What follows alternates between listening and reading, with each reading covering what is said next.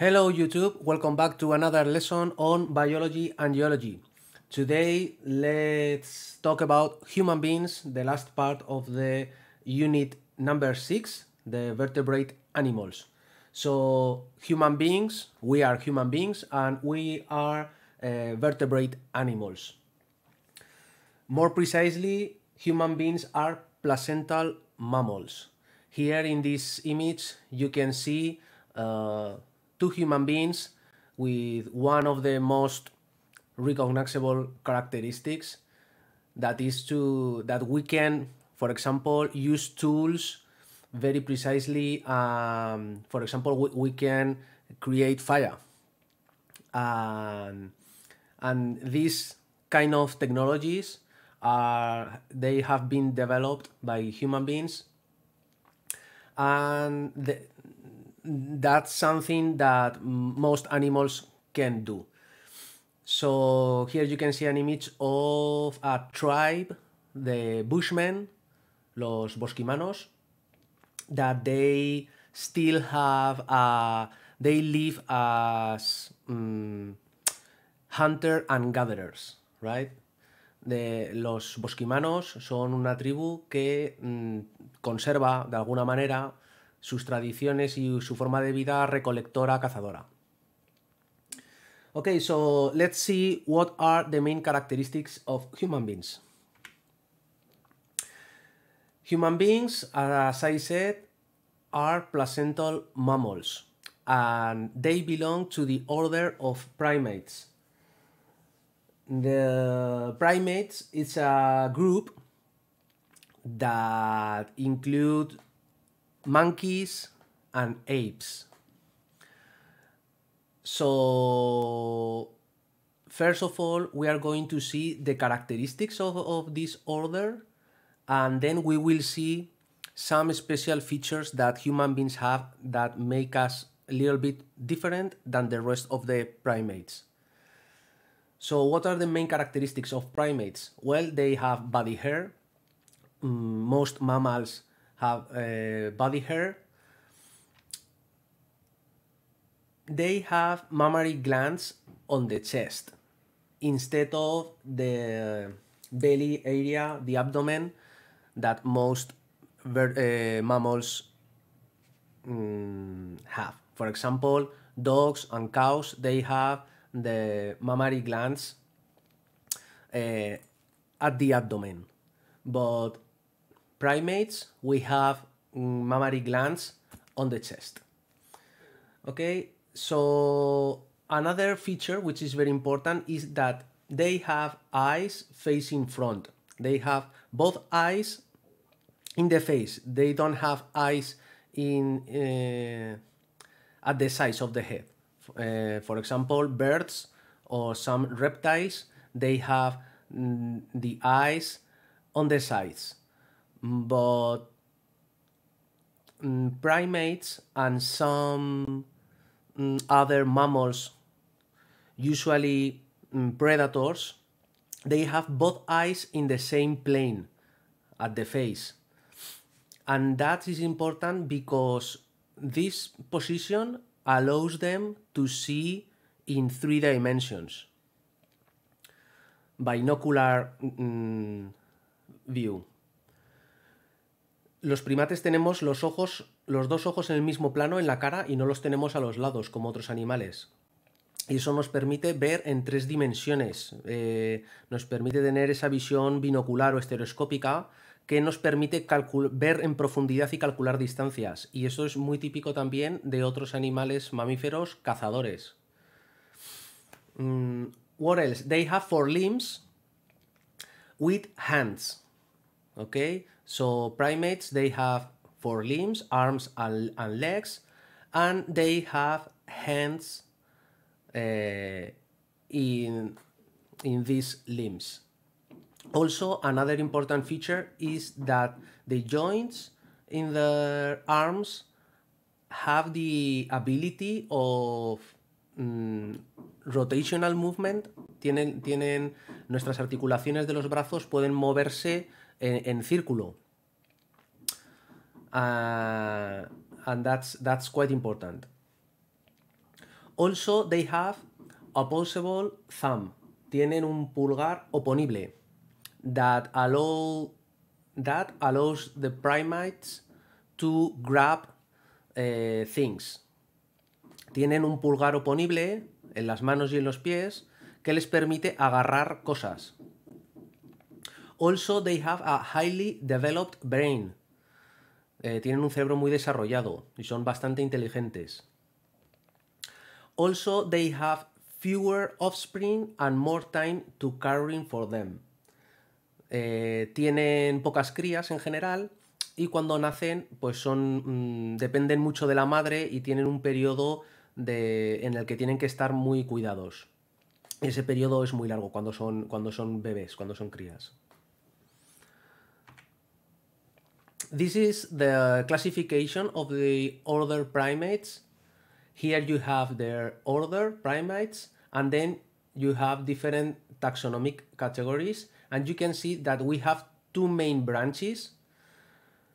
One of these branches are lemurs. Lemurs are very strange primates, very different from the rest of them.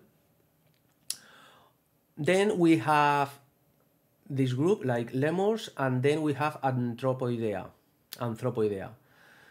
Within Anthropoidea, we can separate two branches. The orange one, which are the monkeys.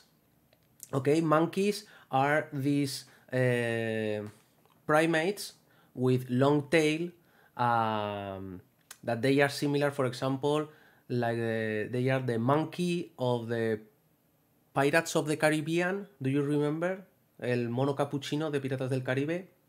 These kind of animals that they are called monkeys from the New World. Los primates los monos del Nuevo Mundo. They are this group. And then we have the apes. The apes are the blue lines. And they belong to the group or superfamily Hominidae.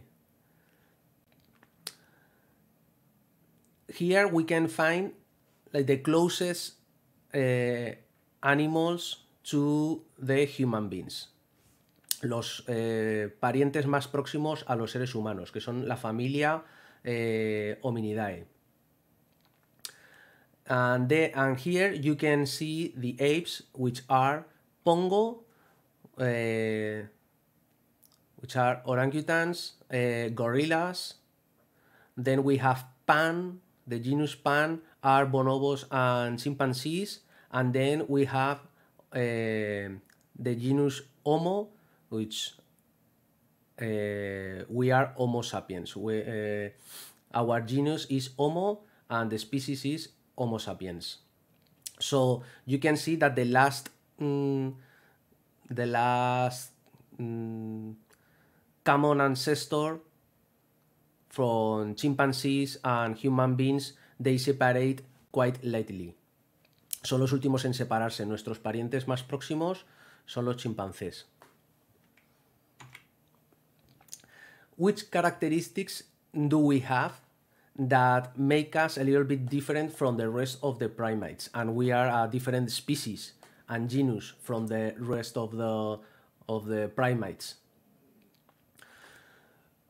The first characteristic is that we are bipeds. Bipeds mean that we can walk on the lower limbs. Podemos caminar sobre las dos patas traseras. And that's something that the rest of the primates cannot do. They can stand for a while, but they cannot live walking in a vertical position. And to get this characteristic, some transformation in our body are necessary. For example, the feet, we don't have hands. On our legs, we have feet. Also, our pelvis is shorter than the apes. Our spine has a curve like an S, which is very different than this C-shaped spine on apes, gorillas, chimpanzees, and so on. And as we are bipeds, our hands are free to grab things and to use them as hands, right? Como podemos caminar a las dos patas, eso nos permite tener las manos libres para coger objetos y manipularlos. Also, we have longer thumbs to better grip. Here you can see the difference between the chimpanzee hand and a human hand. And as you can see, our thumb is bigger and longer and also closer to the rest of the fingers. And that allows us to touch all the fingers with the thumb. And that is very useful because we can take things with a very precise grip.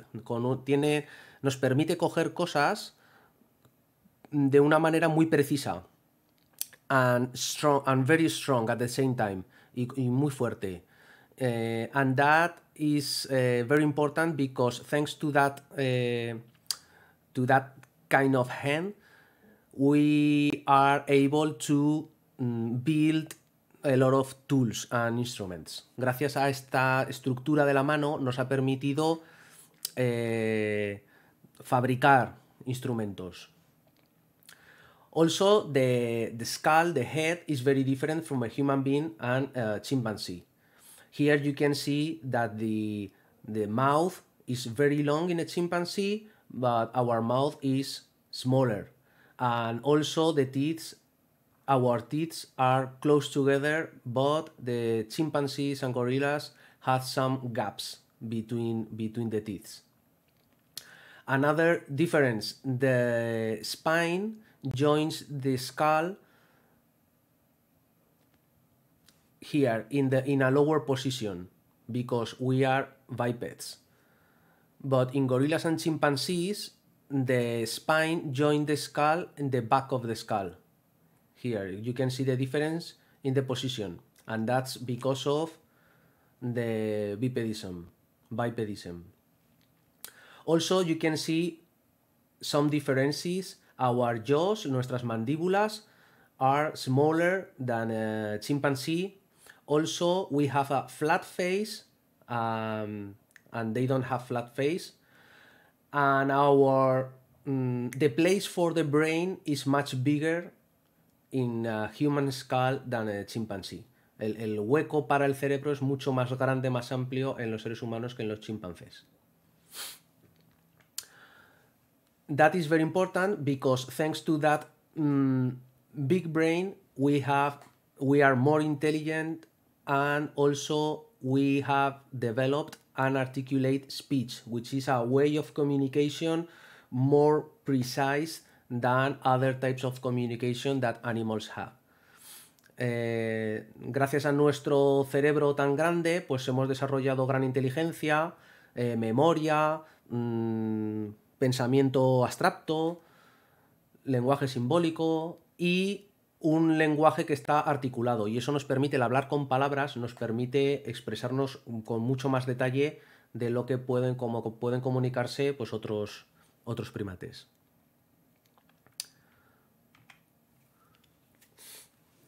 Let's see now the last part of the unit, which is the importance of vertebrate animals. Some vertebrate animals can produce positive or negative effects on humans. Let's see some negative effects. For example, a snake can bite us and inject some poison. Or some animals can transmit diseases. So that is a risk for human beings. Also, if some vertebrate animals like rabbits or let's see rats and mice, if they reproduce too much, then that can be considered as a plague and they can destroy a lot of crops. Pueden destruir cultivos si se reproducen incontroladamente, pueden considerarse una plaga. But they also have some positive effects on human beings. They are beneficial for human beings. But despite of these effects, all animals, including vertebrate animals, they play an important role in the ecosystem. They keep the balance in the ecosystems. Vertebrate animals are very sensitive, as we have seen. They have a well-developed nervous system, they have sense organs, so therefore they are capable of feeling pain and pleasure. We can read in our book, page number 99, that all animals deserve respect and protection. Todos los animales merecen ser respetados y protegidos. Let's see now some benefits that we can obtain from vertebrate animals. One of the benefits is the protection from harmful insects. Sorry about that. And so they can eat some insects that can produce plagues. So they control the population of some animals, insects, but also some other vertebrate animals. The fox can control because it's a predator, it can control the number of rabbits in an ecosystem. Okay, so that's a good one, to keep the balance in the population of animals. Another good one is the companionship. Most of you have some animals at home and we keep them as pets. Los tenemos animales como mascotas and they give us some companion. Also, animals help us working for us. Here you can see some examples. Donkeys and horses, they can be used as a way of transport, and also they can carry heavy things like this pile of bricks. Also, some animals they have like a special job, like this dog. This is a rescue dog or a dog to help the blind people. And also some animals are used in agriculture. Now we have another vehicles, but in the past and currently in certain areas, some people still use animals to work in farms. Also, one of the most well-known benefits is that we use animals for eating. So we eat meat like fish, pork, rabbit, chicken, also milk and eggs, right? This is a cow farm. This is like an open range egg farm. Also, we use animals for clothing, like for example, leather from the cow skin, wool from sheep, feathers from birds, or fur from fox or rabbit. Another benefit that we obtain from vertebrate animals is the scientific research. Thanks to animal testing, we can see if new products or new medicines are beneficial and they don't harm human beings. Also, they help in the researching for new medicines on medical treatments. So mainly for scientific research, we used rabbits and mice, but in some circumstances, scientists use monkeys, dogs, cats, but they need like a special permission. So these are very rare cases. The most abundant animals for testing are rabbits and fish also, and mice. Gracias a los experimentos con animales se desarrollan nuevos medicamentos y nuevos tratamientos médicos y se prueban todos los cosméticos y nuevos productos que salen al mercado para ver si son beneficiosos y no dañan a las personas. So before use them with human beings, we try the products with animals. And also we obtain some benefits because we use animals for sport and entertainment. For example, here you have a circus, the elephant of a circus, some zoos, also in races like a hound race or a horse race, bullfighting and other traditions like this, and fishing, hunting are considered like sports. So we use animals for sport and entertainment. And finally, I think animals are beautiful, and they inspire us, and we want to see them in nature and take photos, and we study them and learn from them. We film documentaries about animals because they are interesting for people, and that's another benefit that we get from them. So that's the end of the lesson and the end of the unit. I hope you like it, and if you have any questions, you can ask me as always by email or Moodle. And that's all. See you in the next lesson. Bye.